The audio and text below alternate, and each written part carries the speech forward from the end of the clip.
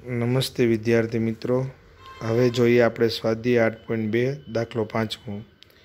એક વીસીઆર અને એક ટીવી રૂપિયા 8,000નું એક એમ ખરીદવામાં આવ્યા છે. એટલે કે વીસીઆરની કિંમત રૂપિયા 8,000 છે અને ટીવીની કિંમત પણ રૂપિયા 8,000 છે. એટલે કુલ 16,000 રૂપિયા થાય. દુકાનદારને વીસીઆર પર 4%ની ખોટ ગઈ છે અને ટીવી પર 8%નો નફો થયો છે. તો આ વ્યવહારમાં થયેલ નફો કે ખોટ ટકાવારીમાં શોધો, પણ કુલ શોધવાનું છે. આપ જોઈ શકો છો, વીસીઆરની મૂળ કિંમત રૂપિયા 8,000, ટીવીની મૂળ કિંમત રૂપિયા 8,000, એટલે કુલ મૂળ કિંમત રૂપિયા 8,000 વત્તા 8,000 રૂપિયા 16,000 થાય. હવે પહેલાં આપણે વીસીઆર પર વાત કરીએ. વીસીઆર પર રૂપિયા 100 પર ખોટ, ટકા કાઢવા છે, ટકાને દૂર કરવા હોય તો 100 લેવા પડે. રૂપિયા 100 પર ખોટ રૂપિયા 4 ગઈ હોય તો રૂપિયા 8,000 પર ખોટ કેટલી? એટલે 8,000 ગુણ્યા 4/100, 2 મીંડા ગયા, 80 ગુણ્યા 4 320. અને આપને ખ્યાલ છે કે વેકી શોધવી હોય તો મૂકી ઓછા ખોટ કરવી પડે. એટલે મૂકી ઓછા ખોટ એટલે રૂપિયા 8,000 ઓછા રૂપિયા 320 એટલે રૂપિયા 7,680. હવે વ્યવહાર આપણે ટીવીનો જોઈએ. ટીવીમાં રૂપિયા 100 પર નફો રૂપિયા 8 છે, તો રૂપિયા 8,000 પર નફો કેટલો? 8,000 ગુણ્યા 8/100, 2 મીંડા ગયા, 80 ગુણ્યા 8 એટલે 640 રૂપિયા. વેકી બરાબર મૂકી વત્તા નફો છે, એ સૂત્ર યાદ રાખજો. 8,000 વત્તા 640 બરાબર 8,640 રૂપિયા. કુલ વેકી રૂપિયા કેટલી થઈ? તો કે 7,680 છે, એ આપણે વીસીઆર પર મળ્યા. 8,640 છે એ આપને ટીવી પર મળ્યા. ટોટલ આપણે મળ્યા કેટલા? રૂપિયા 16,320. હવે બેયની મૂળ કિંમત આપણે જોઈ ગયા કે બે થઈને કેટલા હતા? 16,000. એટલે આપ જોઈ શકો છો કે 16,000 છે મૂળ કિંમત હતી, 16,320 વેકી આવી. વેકી મૂકી કરતાં વધારે હોય તો હંમેશા નફો થાય, એટલે નફો બરાબર કુલ વેકી ઓછા કુલ મૂકી, એટલે રૂપિયા 16,320 ઓછા રૂપિયા 16,000 બરાબર રૂપિયા 16,320માંથી 16,000 કાઢો એટલે રૂપિયા 320. હવે ટકા ગોતો હોય તો યાદ રાખજો વિદ્યાર્થી મિત્રો, મૂળ કિંમત પર મળે. એટલે રૂપિયા 16,000 જો મૂળ કિંમત હોય તો આપણે નફો થયો 320 રૂપિયા. તો રૂપિયા 100 મૂળ કિંમત હોય તો આપણે નફો કેટલો થશે? એટલે 100 ગુણ્યા 320 છેદમાં 16,000. એક મીંડું ઉપરના 3 મીંડા કાઢી નાખો તો 32/16 એટલે 2, એટલે કે 2% નફો થશે. એટલે આખા વ્યવહારમાં ટોટલ આપને 2% નફો થશે. ત્યાર પછી આપણે દાખલો 6 જોઈએ. વેચાણ દરમિયાન એક દુકાનમાં બધી વસ્તુઓમાં છાપેલ કિંમત પર 10% વળતર મળતું હોય તો એક ગ્રાહકને એક જોડી જીન્સ રૂપિયા 1,450 અને 2 શર્ટ, એટલે કે એક શર્ટના 850 એવા 2 શર્ટ લેવા છે. એટલે 850 ગુણ્યા 2 એટલે યાદ રાખજો વિદ્યાર્થી મિત્રો 1,700ની છાપેલ કિંમત પર કેટલા રૂપિયા આપવા પડે? ટકા શોધવાનું કીધું નથી.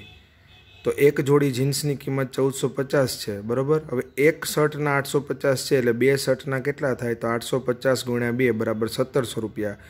એટલે એક જોડી જીન્સના 1,450 અને 2 શર્ટની મૂળ કિંમત 1,700 રૂપિયા. બેનો સરવાળો કરો એટલે કુલ રૂપિયા આપણે કેટલા દેવા પડે એને? 3,150. હવે છાપેલી કિંમત પર 10% વળતર મળે છે, એટલે 3,150ના 10% કરો એટલે 3,150. ના એટલે ગુણ્યા 10ના 10 ને ટકા એટલે છેદમાં 100.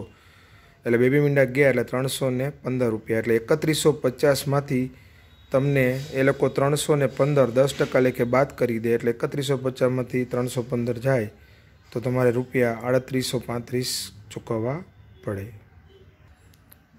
દાખલો 7મો જોઈએ. દૂધવાળાએ પોતાની 2 ભેંસ પર રૂપિયા 20,000 લેખે. દાખલો જુઓ ત્યારે ખાસ ધ્યાન રાખજો વિદ્યાર્થી મિત્રો, પોતાની 2 ભેંસ રૂપિયા 20,000 લેખે વેચી. લેખે એટલે એક ભેંસના 20,000 રૂપિયા, તો બીજી ભેંસના 20,000 રૂપિયા, એટલે ટોટલ કુલ વેકી 40,000 રૂપિયા થાય. એક ભેંસ પર તેને 5% નફો થયો છે અને બીજી ભેંસ પર તેને 10% ખોટ ગઈ. તો સમગ્ર રીતે નફો કે ખોટ શોધો. તો પહેલાં તો કુલ વેકી ગોતી લો. 20,000 વત્તા 20,000 એટલે 2 ભેંસના ટોટલ 40,000 રૂપિયા. હવે એક ભેંસની વેકી રૂપિયા 20,000 છે. હવે એમાં નફાની આપણે વાત કરીએ તો મૂકી વત્તા નફો બરાબર વેકી, એટલે 100 વત્તા 5 કરો એટલે 105 વેકી થાય. જો 105 વેકી હોય તો તમારી મૂળ કિંમત 100 રૂપિયા હોય, પરંતુ તમારી અહીંયા વેકી છે 20,000, તો 20,000ના કેટલા એટલે 20,000 ગુણ્યા 100/105 21 5 105 20 5 100 5 5 ઉડી ગયા આપણે ઉપર શું વધ્યું તો કે 4,00,000/21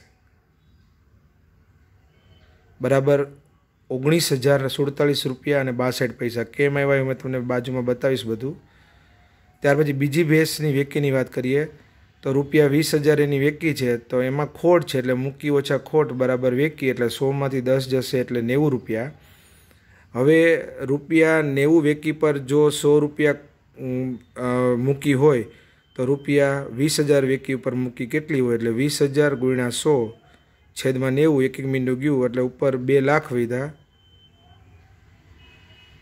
/9 એટલે 22,222 રૂપિયા અને 22 પૈસા આમ કુલ મૂકી તમે જોઈ શકો છો 19,047.62 રૂપિયા વત્તા 22,222.22 રૂપિયા બરાબર 41,269 રૂપિયા અને 84 પૈસા કુલ મૂકી થશે હવે આપણે જોઈ ગયા કે વેકી છે એ 40,000 છે મૂકી છે એ 41,269 અને 84 પૈસા છે તો આપ જોઈ શકો છો મૂળ કિંમત વધારે છે વેચાણ કિંમત ઓછી છે એટલે મેં લખ્યું છે વેકી લેસ ધેન મૂકી એટલે પાકડું મૂકી બાજુ ખોલવાનું છે મૂકી મોટી છે વેકી કરતાં એટલે ખોટ જાય એટલે ખોટ બરાબર આપણે મૂકી કેટલી છે તો કે 41,269 રૂપિયા અને 84 પૈસા એમાંથી 40,000 વેકી બાદ કરો એટલે આપને 1,269 રૂપિયા અને 84 પૈસા ખોટ થાય આમ બે ભેંસ વચ્ચે તમે આ રીતે ગણતરીમાં એક નફો ને ખોટ કરો તો છેલ્લે તમને ખોટ રૂપિયા 1,269.84 થાય અહીંયા કેમ સરવાળો કરવો એ નીચે આપેલ છે અહીંયા કેમ બાદબાકી કરેલ એમ આપેલ છે અને ઉપર કેમ ભાગાકાર કરવો